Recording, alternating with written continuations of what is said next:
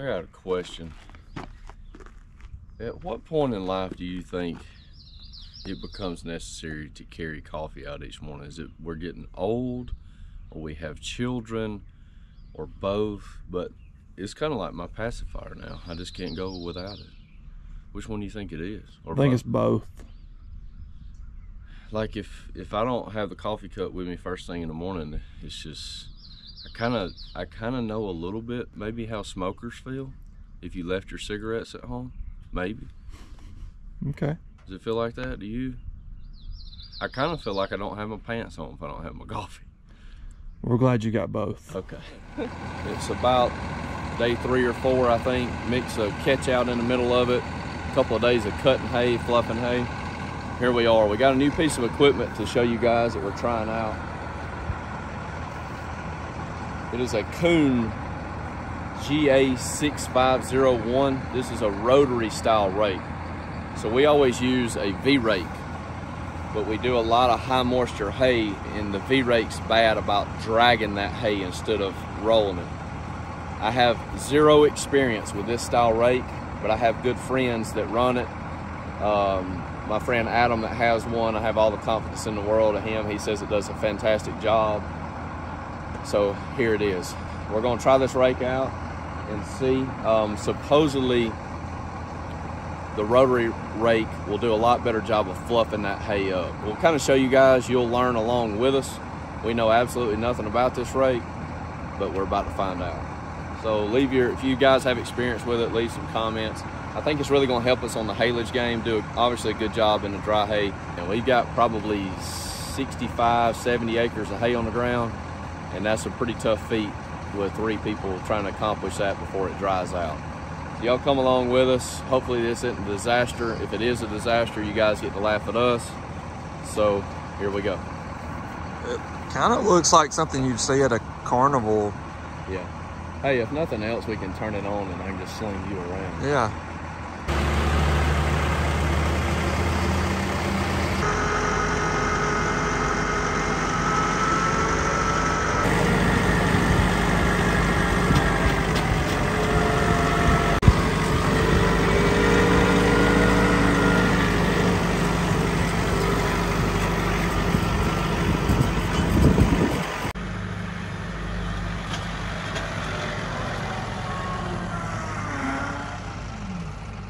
I look like somebody, don't I? It's quite a contraption you got there. Call it the traveling Ferris wheel. Looks like something that's gonna make cotton candy, doesn't it?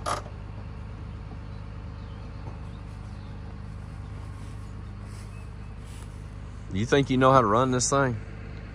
Yeah, you just turn the PTO on and Just leave it up like that and stir the air up.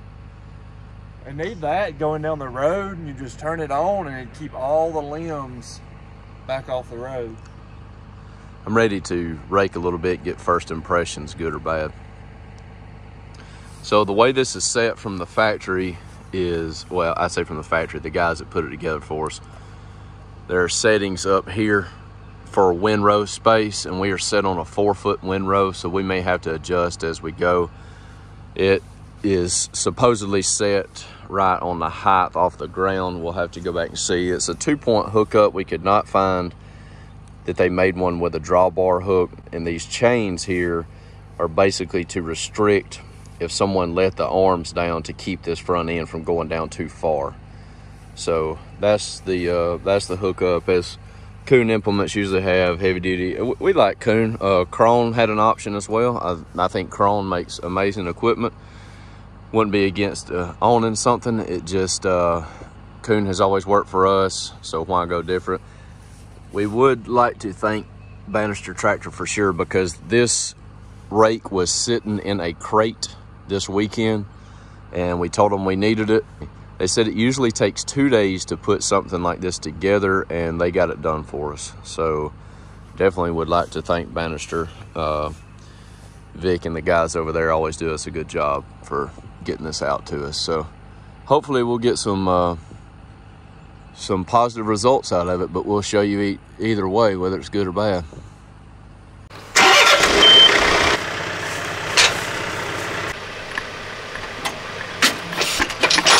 Hydraulics the right way.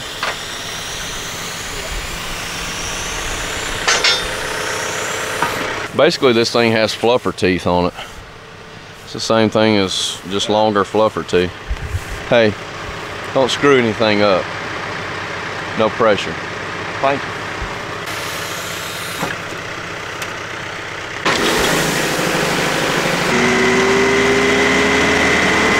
Did you turn my air conditioning on? Yeah, I'll turn it on.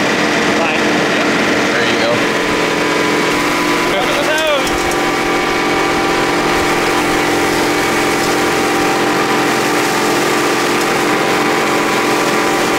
Hey, that sucker does a good job.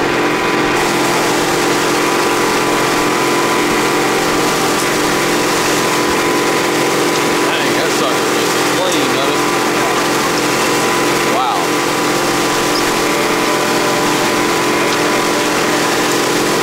What? That's quite a windrow. We've never had a windrow like that, have we? That is beautiful.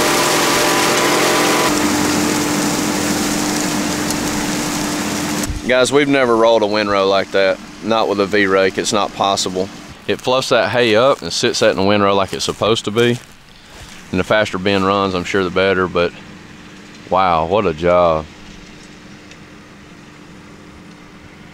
And some of this, look guys, it didn't get I'll show you one of these other fields where I got a real close, I got a perfect cut. This cut is awful. And I may need to do a video later and show you guys, but we've had a conditioner, a coon conditioner for years, and it was set at the factory and we never really adjusted that height. Now we've readjusted the height and it cuts like a lawnmower. And it's common sense, but it's just one of those things you got to do. What do you think? Oh, it looks great. It looks. We never have been able to roll like that with a V-rake, have we? No. It's How long great. have you been baling hay? I don't even. How old am I now? You've been baling hay for what, 50 years? Yeah. Have you ever seen a windrow like that? No, it's not at the moisture that this is at. Yeah. This is something you don't play with a regular rake. Yeah, that's the main thing is high moisture like that with a V-rake, you just drag it, you can't. Because Daddy just checked the moisture, and what is the moisture right there where he just raked?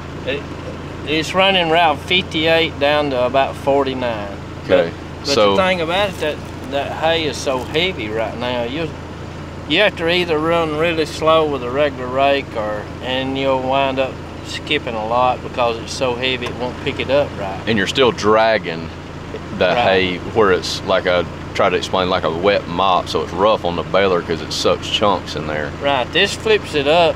What I like about it, flips it up to where air can get in it and it can be drying all times of windrow. I don't think you can get a long way ahead of this unit. Yeah. What he's saying there is this is going to dry in the windrow a lot faster, obviously, than the V-rake. So, you know, a lot of times in a V-rake, the person on the rake will just haul tail and just rake the whole farm, and the balers come behind.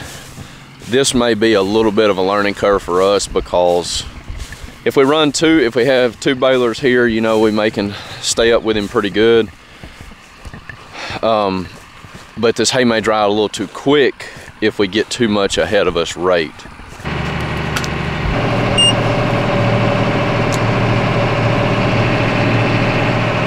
We are going to bale these bales. It's set at 60 inches. We're going to start at like a 52 because we're high moisture, and just see what these things weigh. Normally we bale a 60-inch bale, but I want to bale a few, see what it feels like. We may go up in size. We won't go down in size. Let's go. Please let us have a good day. Please, Lord. Woo. Let's see what the first bale looks like. Nice. Nice, nice, nice. She's green. Net wrap looks good. Oh, Lord, that thing's heavy. That's a 52-inch bale, and she's heavy, folks. If that hay gets too dry, you see mold. Gosh, this stuff's gonna be cow candy. I wish I could bottle this smell up and let you guys smell of it. Should be one of those car air fresheners. Haylage.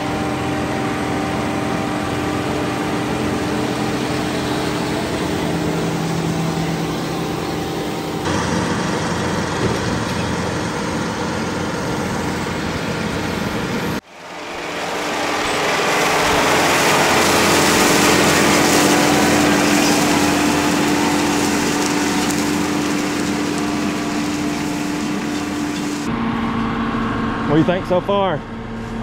Good so far.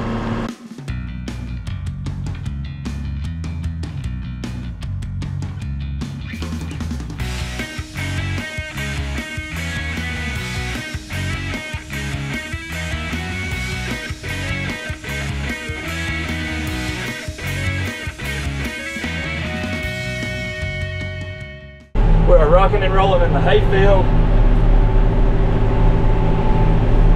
Eric's jumped over, he is raking for us, trying out the new rake. I swapped with him, got in the cab tractor with the AC, and Eric's dad just got here with our other tractor and baler, so we're now running 2 balers, 1 rake, moving right along.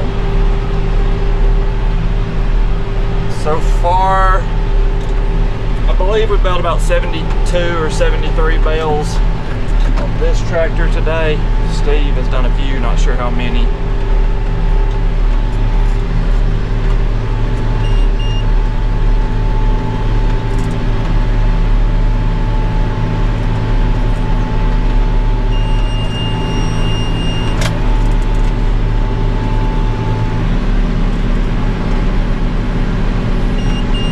See if I can dump one out without sending it in the woods or rolling down a hill or wherever else.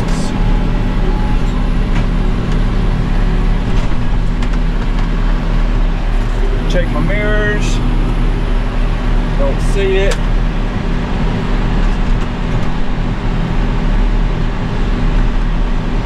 There it is.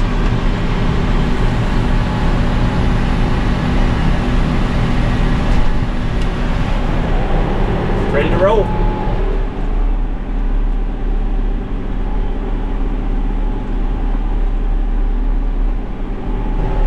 Got a little nervous. I looked down there. So the 2 net wrap bales are the ones I did, and this one I thought, man, did I dump a bale out with no net wrap on it? But our other baler just wraps twine. I'm pretty sure that's a twine bale.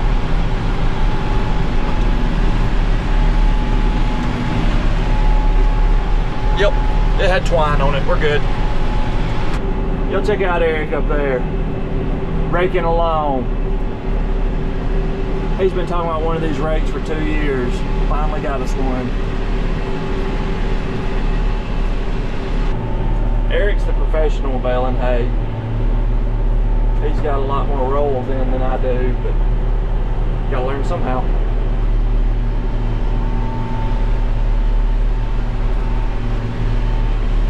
That right there is what usually happens when I get on the baler. That wasn't me today though. We got 2 Steves out here. One of them's Eric's dad, one of them's another guy who helps us out. He's over there. Once we get these bales baled, he's toting them up there. That way when we bring the truck, we're not running all over the field. Old Steve-O's a lifesaver.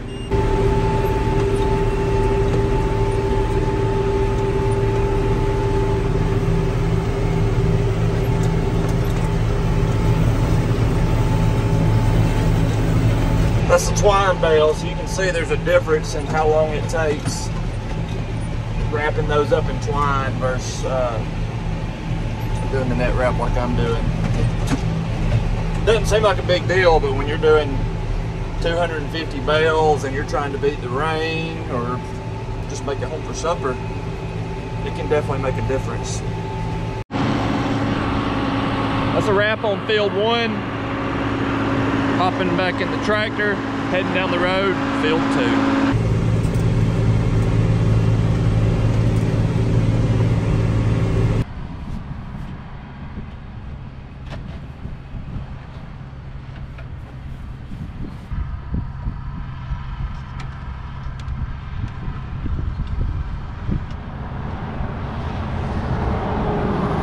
tractor was getting a little bit warm, so clean the screens out on the radiator.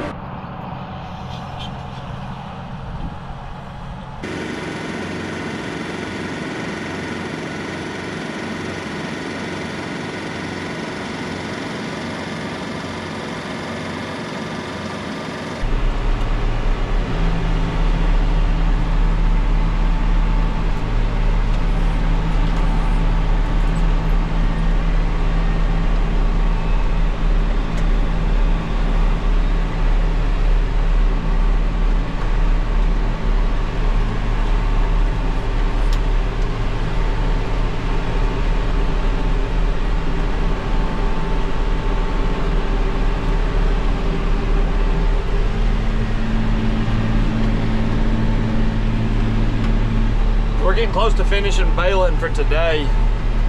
Got a lot more bale than we thought we would.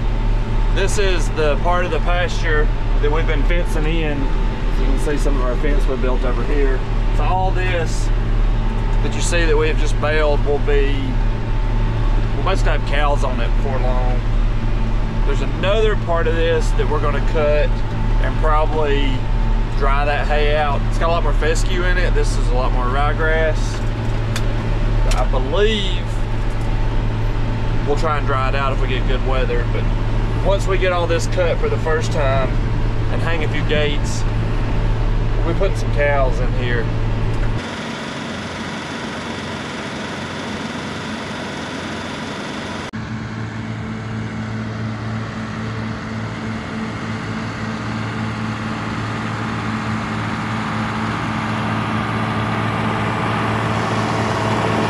Day one of baling hay is over.